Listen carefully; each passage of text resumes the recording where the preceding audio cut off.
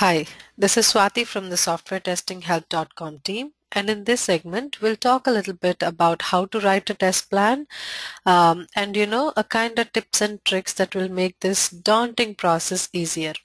Now, there's a lot of misconceptions about how test plan is, a huge theoretical document, and to actually write it, you will have to, go through a certain level of, a professional qualification of sorts in order to be able to do that, and many more actually to begin with. To cite a personal experience, I used to I know test plan used to be the most important interview question in all online content wherever you see them. So whenever I used to prepare for interviews, I had this 11 point 11 point checklist. So if anybody would ask me what are the contents of a test plan, I had these 11 pointers. Now I feel how futile that effort is, and how simple this task is, because at the end of the day, when you plan well, you execute better. So planning does not have to have, like, a set structure, or I mean, yes, structure helps definitely, but it does not have to have the XYZ ingredients mandatorily for it to be effective. I feel like whatever plan works best for your situation on hand, analyzing all the dynamics that go into it, I believe that's the best test plan. However, we'll talk more about it with the help of an example. Now, test plan is a topic that we, deal with as two different segments. One is test plan as a phase in the software testing lifecycle where the entire testing activity is planned beforehand, and how it's a dynamic activity and how it is a continuous process, and it goes through phases 1, 2, and 3 of the software testing lifecycle. So that is not the kind of test plan we are going to deal with in this segment especially. This is exclusively about the work product, the document that is the test plan. So test plan is a document that is most of the times created by one representative from the QA team, usually the test lead or the test manager, whoever is the in charge for the overall delivery of the QA product. However, it's not just a one-person effort. It is never going to be something that is, a one-person, one-time event. Test planning is a continuous activity, as I said, and test plan, a lot of times we will think that it is just like a calendar which will tell you day one, person one, start this, end this at a particular date. No, it's not like that. It's more like a manual. It's more like your instruction booklet on how you conduct your day-to-day activities. So when to do them, what to do exactly, how to do, and what to expect. So all of these are very, very well documented in a well-written test plan. So having said that, test planning, even though it is driven by one person, it's not going to be extremely successful if one person does it. That is, if team lead is solely responsible for the creation of the test plan. It's a combined effort, but the team has more like a contributory role than the role of leading the entire process. Um, so we do have a lot of articles on our website, softwaretestinghelp.com. So before we go any further, let me just, talk about what should be the contents in a test plan. And this is also a test plan document that is also available on our website. So I'll just quickly take you through it. So we'll try to map the contents that we look here and the contents that we see in the test plan document, and we'll do a comparative analysis. Now, very important first thing is the scope. Scope is very important because unless you know the boundaries, it's difficult to understand what extent of work are we dealing with. So it's very, very important to list out the scope first. Then it is very important for QA teams to mention out of scope. See, the reason why we have to be very, very clear with the test plan is not only because we are giving instructions to our own QA team. At the same time, we are sharing the test plan document with the development, business analysis team, with the client, and with the project managers. So a test plan document is like a handshake that you provide with all of these team members. So whatever you provide in here is a way of communication, is a way of establishing the clarity with the rest of the project team members. So when we are including the scope, it is also a good idea to include what is not in scope. So let's say you are not going to deal with performance testing. So you'll go ahead and mention there saying that performance testing is not a part of this release. We are not going to test it. Or for example, if there are 10 features and you don't have the data to test one of them, you'll go ahead and mention that because of the unavailability of the data, this is something we are not going to test. So for this release, requirement XYZ is out of scope. So really, when it comes to test planning, this is one of the areas where you might want to provide excessive data, excessive information as opposed to less. So here less is not more. More is also less in some circumstances. So be sure to include everything that you can possibly think of. The next thing is assumptions. So let's now take a look at this document and let me give you a few, glimpses of what kind of assumptions we can make. So introduction, is the purpose of the project, what is the project like, and who is this document intended for. Then comes the test strategy. So test strategy is really about, what you're going to test and how you're going to test it. So this is very, very particular to the application under test, very specific to the product that you're testing. So let me give you a few, examples of what kind of assumptions are placed here. So the very first assumption, it says production like data is required and available in the system to start a functional testing. And we know that as testers, this is something that is very important. Unless, say, for example, you're testing a search feature. For the search feature to return any search results, you actually need that kind of data to be there in the backend. If that's not there, the search results will not be, we will not be able to test it effectively. So production like data being there is an assumption that we're making. So basically assumptions is another way to say all the prerequisites that we would need from our end as a QA team to be satisfied before we go ahead and perform our testing. And it also says in each testing phase, cycle 3 will be initiated only if the defect rate in cycle 2 is high. So we are just, setting out some guidelines and telling them that we are going to run 2 cycles of testing. Third cycle is only subject to the, fact or, subject to the sort of defects that we identify in the first 2 rounds of testing. Then comes the schedule. So schedules is more, about how much time we're going to take and, milestone list. Like for example, in this document, if I have to take you through the milestones, that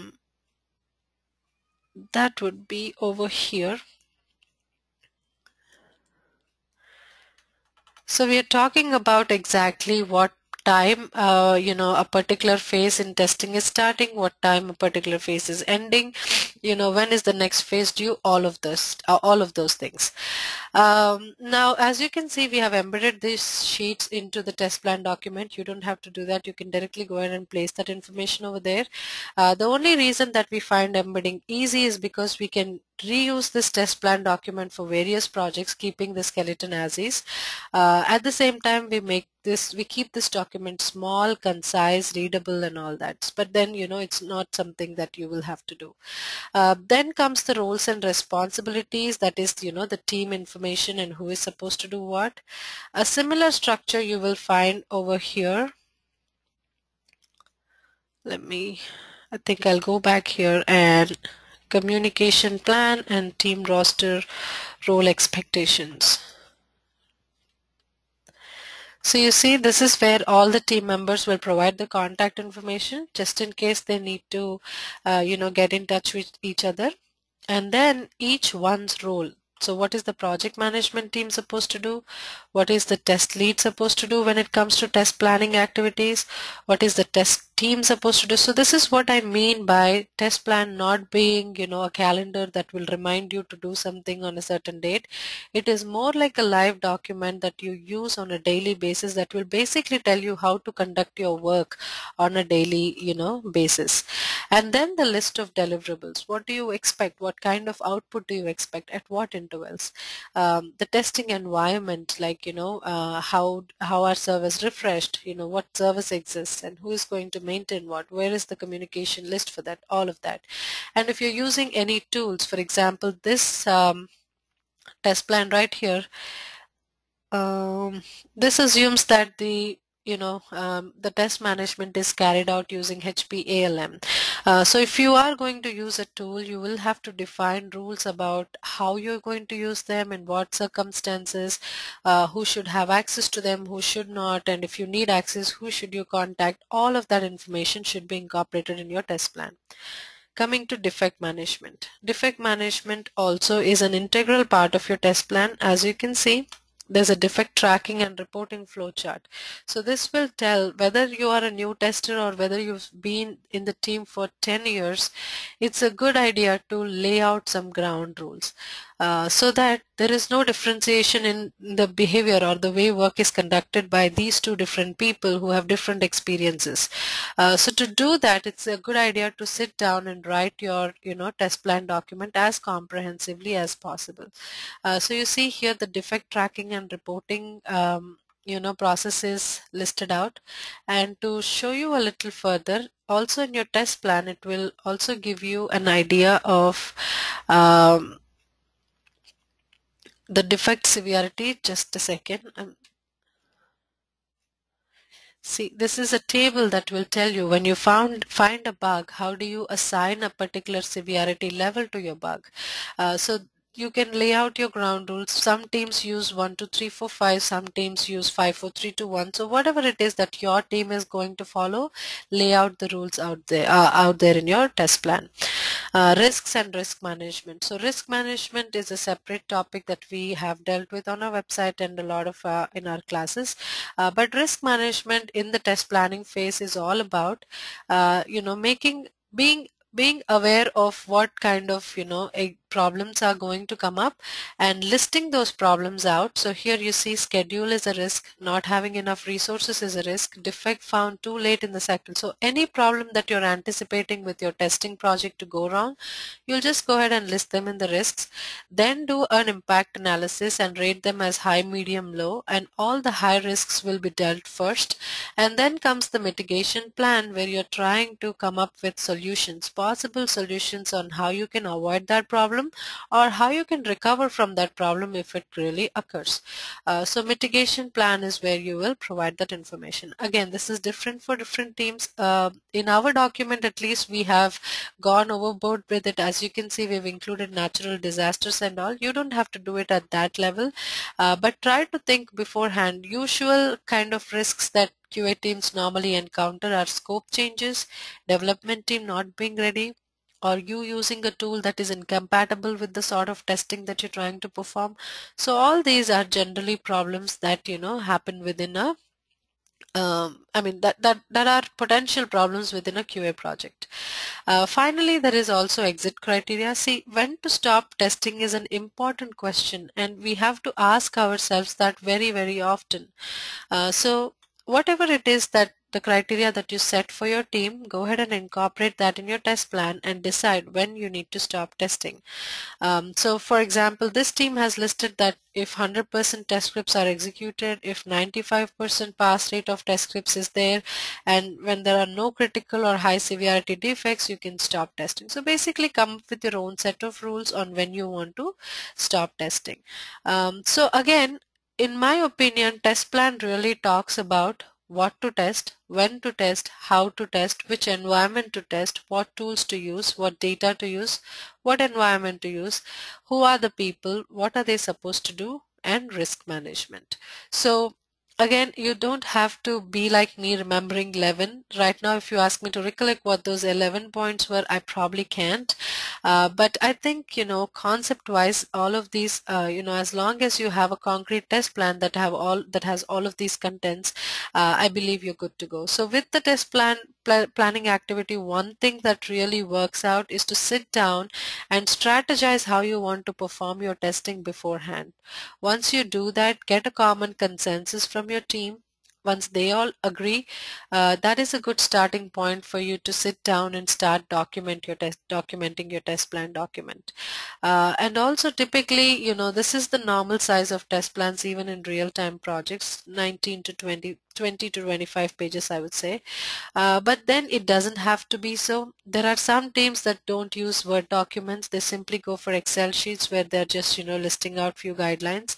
Always the thumb rule is that it's always content over format. So if you find whatever content that you have, if you can find a good way to represent it, there goes to your template. So don't expect templates to be difficult, because difficult templates actually don't serve any purpose other than complicating our daily lives as testers. So as long as your test plan is addressing every aspect of your testing activity, it is concrete, and you really have to, and it's not like you create it once and you will just use it for the rest of the testing engagement. That's not how it works. As and when we have more information, as and when even the slightest change happens, it's a good idea to go back to your test plan document, update it, keep it current at all times. A very well planned testing engagement has a very high success rate. So it really is worth your while to invest that time in creating a really good work product, um, in terms of a concrete test plan. So I hope this session was helpful to you. As always, any comments or questions, please let us know. Thank you.